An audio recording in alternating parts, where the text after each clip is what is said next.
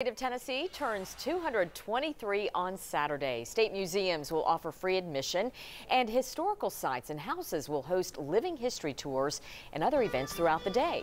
Marble Springs State Historic Site in South Knoxville has several activities planned. There will be birthday cake, military demonstrations, crafts, and a visit from the Lieutenant Governor. Well, this is one of the biggest celebrations we have had here at Marble Springs in a while, and we're particularly honored that the Lieutenant Governor is going to be with us to help celebrate this year. We do have a list of local historical sites that are hosting Statehood Day events on our website under the 10 About Town tab.